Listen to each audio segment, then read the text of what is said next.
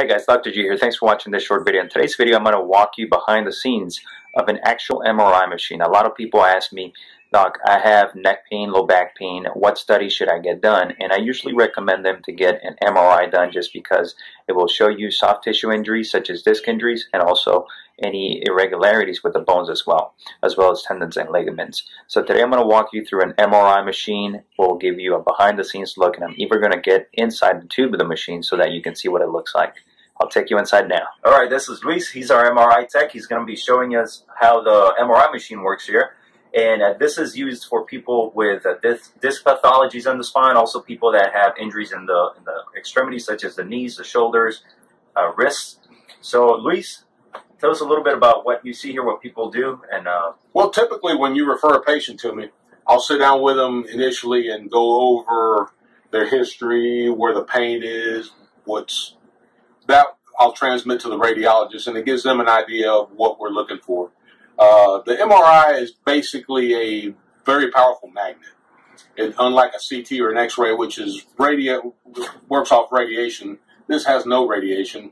But being a magnet, we don't want to introduce any metal in the magnetic environment. So I'll sit down before we even go in there and go over some safety topics.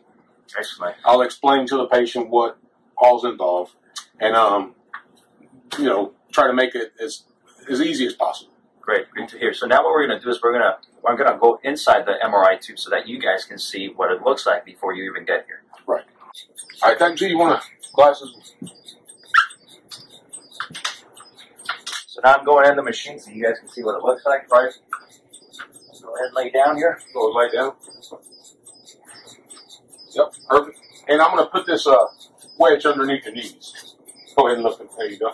What that does is takes the pressure off your back, makes you a little more comfortable. Exams are typically about 30 minutes each. I'll raise it up. I'll give you earplugs just to put in your ears because it does create some noise, which is normal, but just to make you more relaxed. So we'll go in. We're gonna work on your lower back. So you'll go in probably about to where your waist is.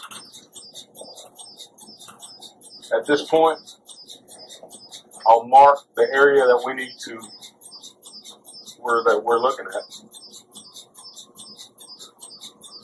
And we'll go in.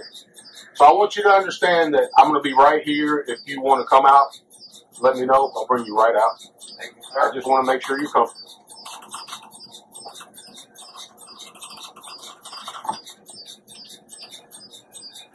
And that's as far as you go. You're okay? All right. At this point, I will walk out to the control room here, and I'll sit down and communicate with you. So I'm in constant contact with you. Doing okay, Dr.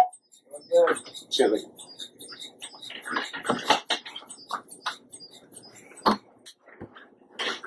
Okay, can you hear me okay? Okay, I can hear you as well. We'll go ahead and start, and I'll keep in touch with you. Thank you. So at this point, you're registered in the computer, and I'll start my study, and I'm watching at all times and going back and forth with you. All right, I'm going to bring you out. And I can bring you out remotely from in here, should you need to come out.